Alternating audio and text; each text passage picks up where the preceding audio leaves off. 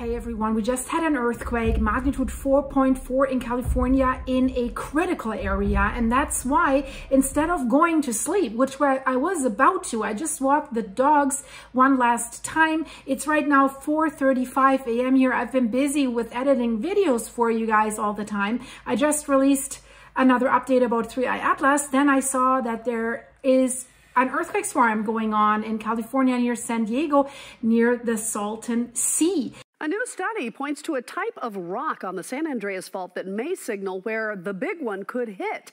And it's here in Southern California. The rock was found near the Salton Sea, where small seismic activity has been recorded. The Geological Society of America says that the Dermid ladder structure could be ground zero for the big one. And I said at the beginning, it is critical, guys, because this is where the San Andreas Fault is. And this is the area where scientists are saying this is where the San Andreas Fault is locked and loaded the most. And this is where we potentially could see the start of the rupture of the San Andreas Fault. So magnitude 4.4 earthquake struck close to the border between California and Mexico at a line of San Diego, but south of the Salton Sea. It was felt throughout Imperial County in cities like El Centro, Calexico, and it was also felt in Mexicali and Yuma in Arizona. Reported depth right now is 20 kilometers, which is fairly deep for Southern California, we have to say. And you see on the map, we have quite a few foreshocks and aftershock. One foreshock was magnitude 3.5 at 1:40 a.m. in the morning, also felt in nearby cities. 25-ish, 30 aftershocks, so 4 have been detected until now. But magnitude 4.4, Salton Sea. I want you to look at that map here. So you see the San Andreas Fault. It basically ends with the Salton Sea. And then basically, if we go a little bit further south of the Salton Sea, we have the Imperial Fault system. And you see all the red lines, the Borrego Mountain Fault, the Superstition Hills Fault. So it's a branch system of faults there that goes like left and right from the San Andreas Fault. So the earthquake's not directly on the San Andreas Fault as it seems of right now, but if you watch my channel on a regular basis, which I hope you do, by the way, please subscribe and give this video a like and a hype for my late night activity. Doesn't cost you anything, helps my channel, guys. The branches, if they shake around, they can trigger the big fault. There have been studies about this, and that's why this is crucial, and we need to monitor this because this is quite intense if you look at all the dots that we see on that map here. So south of the Salton Sea, right? San Andreas Fault basically terminates near Bombay Beach off the Salton Sea. It connects it, so to speak, with the Imperial Fault, and it's called the seismically active Brawley seismic zone. So it's a complex, we can call it a step over from the San Andreas Fault. The plates are shifting there and accommodating the Pacific and the North American plate movement. And it also is forming the start of the Gulf of California rift system. What we have, we can say that the San Andreas Fault at the Salton Sea is basically creating a complex pull-apart zone. We have normal faults beneath the Salton Sea, and they are interacting with the main fault. And again, I said that could potentially trigger major earthquakes. We have past earthquakes that are correlating to period when ancient lakes were filled in the basin. So the southern San Andreas Fault is locked and loaded. It's overdue for a large quake, but we have also studies, and that is interesting. They suggest that the drying Salton Sea might have eased the strain for the San Andreas Fault, maybe delaying it.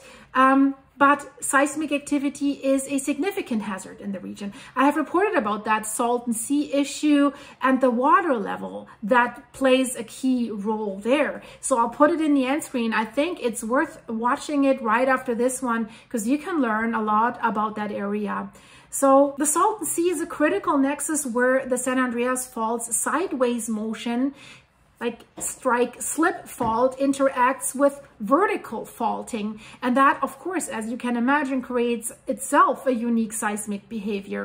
And then if we have the Salton Sea and we have changes in the water load from shifting levels of the ancient and the modern Salton Sea, the studies found that it has a noticeable impact on the stress and on the triggering of earthquakes right on the fault line. And especially at the southern end near Bombay Beach, we have a very dense network of a lot of smaller faults that they have identified beneath the Salton Seas. So these so-called, we call them normal faults, they experience vertical movement in which the block above the fault moves downwards relative to the block below rather than the typical sideways motion of the San Andreas Fault. And we know that these faults have been active, definitely within the last 2,000 to 3,000 years. And at least 4 of these events have coincided with major ruptures of the southern San Andreas Fault. That's why I said at the beginning, geez, that is important. So they could act as indirect records of past San Andreas earthquakes. So important is what scientists found out, that the direction of a San Andreas rupture plays a role in triggering all these normal faults. Models suggest that if the southern San Andreas Fault breaks north-south, it is much more likely to cause a vertical displacement of these other faults than if it ruptures in the opposite direction from south to north. So the water levels of the Salton Sea, it's important where the water sits, how much mass, where is it, and how fast does it change. It's basically surface loading physics. When a large body of water rises, it adds weight to the crust, right? Like glaciers also. So the extra load slightly compresses the crust vertically, and it can reduce the shear stress on some nearby faults. So when the water levels fall, the opposite happens. The crust rebounds, sort of thing, and the stresses can be redistributed towards nearby faults. So these stress changes, yes, they're small, but in tectonically sensitive regions like this one here, small changes can matter. And the Salton Sea, why is it so special? The Salton Sea sits in the Salton Trough. That's a tectonically stretched and fractured region that directly, as I said, links the Imperial Fault system to the southern San Andreas. The crust there is very thin, it's hot, and as we can say, mechanically weak, which makes it more responsive to surface loading than older, thicker crust somewhere else. So very, very critical area. And historically, the Salton Sea has reached its highest and most stable levels in the mid-20th century when agricultural inflows were strong. So that meant decades of relatively constant water mass that was sitting in the basin. In mechanical terms, we can say that that steady load likely has smoothed stress changes rather than amplifying them. And third, did higher water levels like ease the strain on the San Andreas? As I just said, careful wording is very essential here. So the water itself did not release tectonic strain. It did not unlock the fault. It did not prevent an earthquake. What higher water levels may have done is slightly modify the stress transfer at the southern end of the fault system, potentially reducing stress concentration on shallow fault segments near the Salton Trough during periods of high stable water load. So think of it, I would say like this: the San Andreas Fault is a compressed spring-locked fault at depth, and adding surface water is like pressing gently on the casing. So not releasing the spring itself, but possibly changing where microfractures are active around it. So today we have falling water levels. The Salton Sea has shrunk rapidly. The system has shifted from stable loading to rapid unloading.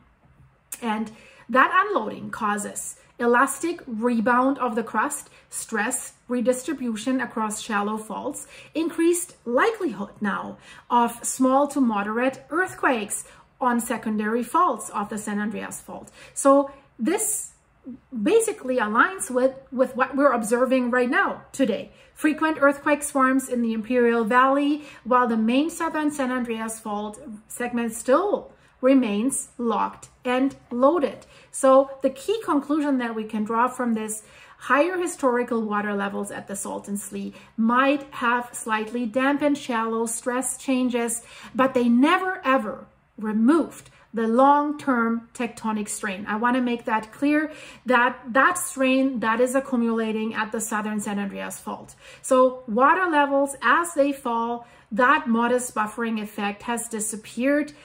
Now we are left with a more stress-sensitive system, even though the main fault itself is locked and loaded. So the water level matters not because it controls the earthquake or the earthquakes, but because in a critically stressed tectonic environment, even small surface loads can influence where and how the crust rebounds. Guys, I'm going to monitor this for you. Check out my videos in the end screen. Interesting stuff with 3i Atlas. We have a new date that is of utmost importance and could clear what that anti-tail is. January 19th.